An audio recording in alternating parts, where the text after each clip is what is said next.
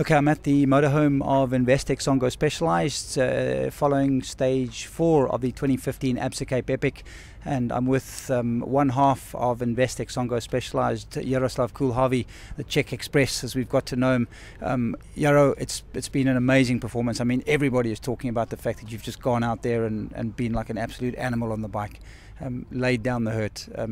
You're obviously very pleased with the way it's going at the moment. Yeah, I have very good feelings for this race, and I'm very glad for my perfect shape. But Susie is strong as well, and I mean now we are strongest team here, and it's very good for our mind, and I hope we will keep it till Sunday's finish. Tomorrow's stage, another transition stage heading towards Wellington. It's another long one, 2,500 meters of climbing as well. But if I remember correctly, it's a stage that you've got some fond memories of from 2 years ago, especially the single tracks. Yeah, exactly. It was our winning stage 2 years ago, and I like this stage because there is really a lot of single trails, and I hope I will enjoy it again. But now it will be a very hard stage because today we went a little bit recovery day.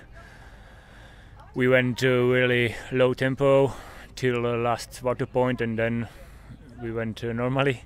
So yeah, I will expect a very hard stage tomorrow. Just the last one. Is it too early to predict that you're helping Susie to his that fifth Absa Cape Epic title?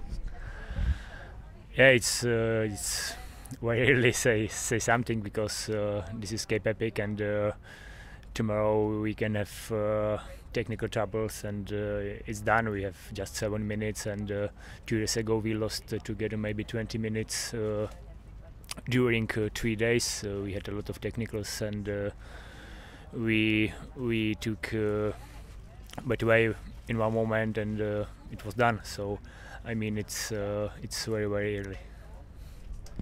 There we go. That's Jaroslav Kulhavy, probably the most potent mountain biker on the planet at the moment, and we look forward to watching some more great cycling from Jaro and from Susie as we head into the transition stage tomorrow, stage 5 of the 2015 Absa Cape Epic.